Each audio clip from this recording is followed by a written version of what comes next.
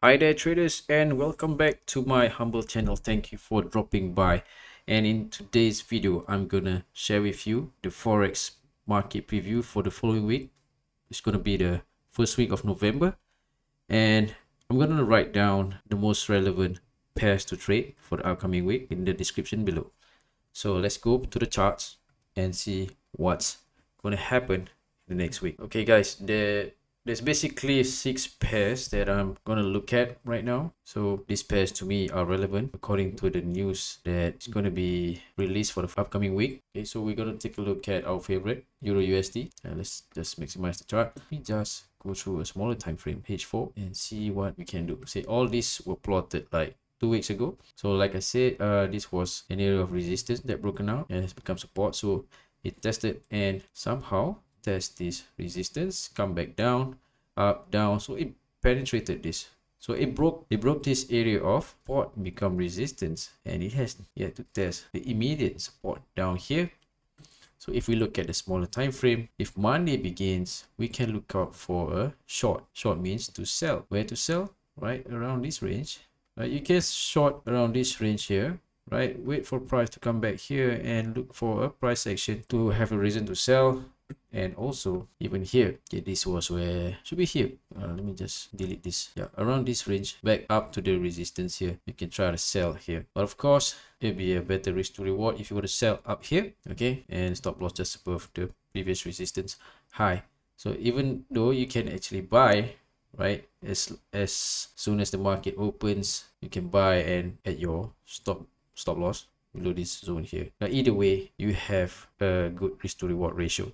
Okay, so let's go to another pair, USD Canada. Okay, USD Canada has been ranging in between these two, support and resistance. Let's go to the smaller time frame and see what we can look at. Even so, okay, let's go to H1. Okay, so what I see is this in the smaller time frame. Okay, some sort of a minor support has been broken down, hence it tested here. So we are actually looking for a drop. Means Canada is going to strengthen for the upcoming for the beginning of the week, I presume. Yeah, if you look at a minor support, this could be one of it. So it could range around here. Yeah, you have to make a good decision to sell. So you're gonna risk about maybe 40 pips. There's 40 for 67 pips reward. And we can look for this zone as well. So let's just zoom out a bit. Yeah, perhaps this is not a very good trade for me. So let's go for pound USD. Okay, why pound USD? We haven't touched pound USD yet. Yeah, it's also known as the cable, right? It's a nickname for pound USD. So this is the immediate support. For the price to reach this level, USD has to strengthen. So is there any reason why the USD is gonna strengthen? So we look at the Forex factory. Yeah, we have an important news for the US dollars this Monday 10 p.m. okay, ISM manufacturing. So what could happen is price could actually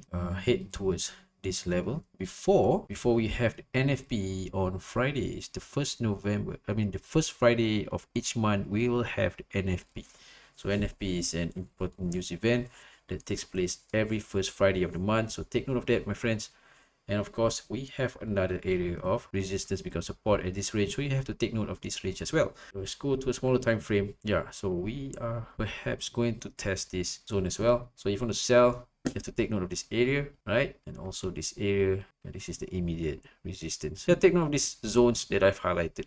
I'm not going to tell you which levels. I mean, you can actually do these markings by yourself. It takes a lot of practice as well. Well, you can check out our other channels that teach you the basics of support and resistance trading. We will teach you how to plot the zones. So New Zealand USD, we also have an important news for New Zealand USD. We have the RBNZ financial stability report on Wednesday, and we can actually look at the major zones first. Well, it's tested here. Yeah, we can look for a sell setup, and we can target actually around this range, right? It's about 86 pips from where it is. Smaller time frame, right? I like to zoom out and then zoom in to a smaller time frame. We can look for a sell, right? All these suggestions, of course, with the consideration of a better risk to reward ratio. All right, I wouldn't actually recommend to buy or sell, but this is how I would trade. So for example, this one here, we can reach about 12 pips for 85 pips, right? Or you can put your stop loss above the resistance zone, or even put your entry sell at this level here, and perhaps you can reach a little bit, maybe 20 pips for 100 pips, like so. Okay, so let's just leave this zones here as I plotted them, and we will see and come back during the weekend and see if there's any changes. Pound New Zealand, quite relevant. This is what I see. Okay, so a lot of bearish momentum coming down towards New Zealand. So what I'm seeing is New Zealand is strengthening against the pound US dollars. A good sell zone would be this zone, and also we are right now at this sell zone. Okay, so let's see the trade. It's about 92 pips, 100 pips. Yeah, it's about 1:1 risk to reward ratio. Let's look at Aussie US dollars. We have Aussie US dollars. Let me just take a look at here, and also here. This is how I plot my support and resistance.